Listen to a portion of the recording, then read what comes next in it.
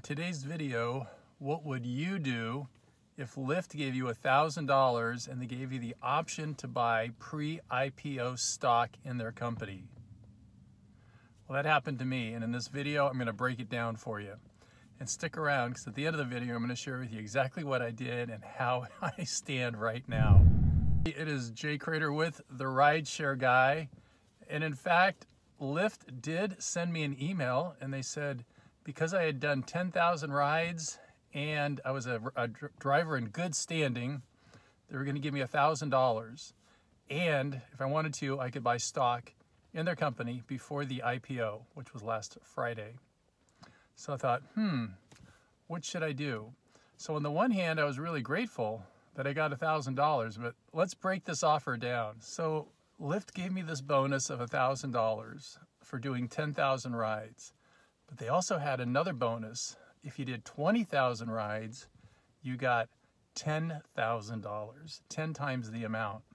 So someone like me that has nearly 15,000 rides, which means I'm halfway between 1,000 and 10,000, still only get 1,000.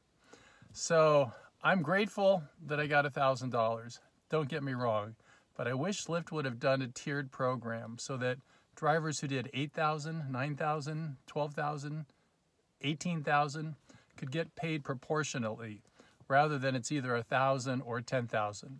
Now, of course, Lyft, it's a brilliant PR move. They didn't have to pay out too much money because God knows there aren't too many people that have 10,000, let alone 20,000 rides under their belts specifically and only for Lyft. So they got to say, hey world, we're honoring the loyalty of our drivers. We're giving $10,000 bonuses, but in fact, there aren't many people who got it. So I'm grateful, yes, and I think it could have been done a lot more fair to all drivers. So what would you do? Invest or just take the money and run? Now, most people I've heard of just took the money.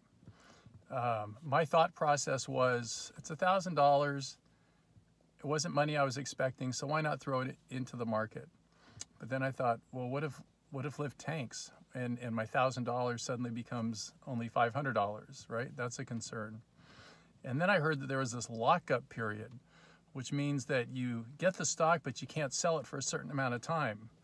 So I started to get some emails from Fidelity, and they said that, in fact, there would be a 180-day lockup period for everybody with the exception of the drivers. So then I thought, well, that means I could sell it right away. Maybe it'll go up fast and stay up for a while and then drop, right? And then I could at least sell it when it got high. So I decided to go for it. I said, let's do it. Let's buy the stock. Now, the pricing of the stock was an interesting thing. So I got an email from Fidelity, and they told me that I needed to indicate my interest once they set the price. And the current price at first was between $62 and $68 a share. Then the next day I got an email that said it had been bumped up to $70 to $72 a share. Then I got a final email that said it was $72 locked in, and I needed to commit to buying my shares. And I could only buy up to $1,000. So I could only get 13 shares and stay under my $1,000 limit. So it would have been better if I could have bought it at 62, and it ended up I had to buy it at 72. So now what will I do with my stock? So when the stock went public on Friday, it did go up. It went up to about 86.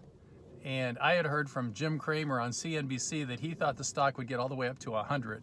So that was in my mind what I was thinking was, let's let it get to 100 and then I'll sell. But then what happened was, at the end of the day, on the first day, it dropped down to, I think, 79. And then on Monday, it just went down to 66. And as you can see in this graph, it's at around 69. And that was yesterday. Today, it's still around 69. It got up to about 71, and then it went to 69. And, you know, it's just going to kind of hover around there. So what I did do is I put in what's called a stop loss order. So that means I set it at $60. So if the stock goes all the way to 60, then I say sell, sell, sell, sell. That'll cut my losses, right?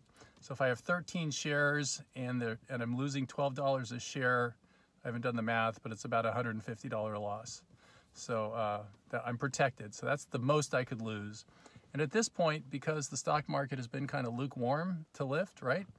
I think if it gets back to 75, I will sell and reap like $100 of earnings, or maybe it's only $50 worth of extra on top of my 1,000. But frankly, it would be just great to get my 1,000 back and be done with it. So in summary, I did it. I bought the stock. I really don't think Lyft long-term is a great investment because they haven't figured out how to make money yet. They're quite a bit different position than Uber. Uber's in so much more of the world. They're so much bigger. They have Uber Eats, which is making money. They're further along with the autonomous vehicles. I just think Uber is an institution that will find ways to make money. Lyft, I'm not sure. So as soon as I can, I'm going to let my stock go. But it's been great fun. And I've been able to do a lot of TV interviews and radio interviews. People have wanted to ask me, as a driver, what did I think about this and how was it going to go? So it's been a great educational experience and well worth whatever money I might lose from my bonus, which wasn't even my money to start with in the first place. I hope you enjoyed this inside look into the stock market and the Lyft IPO. This is Jay Creator with the Rideshare Guy. Thank you for watching. If you have not subscribed yet to this wonderful channel, the Rideshare Guy YouTube channel, where we bring you lots of news, tips and techniques, ways to make yourself a better driver, then come join our team. Subscribe. If you like the video, give it a like.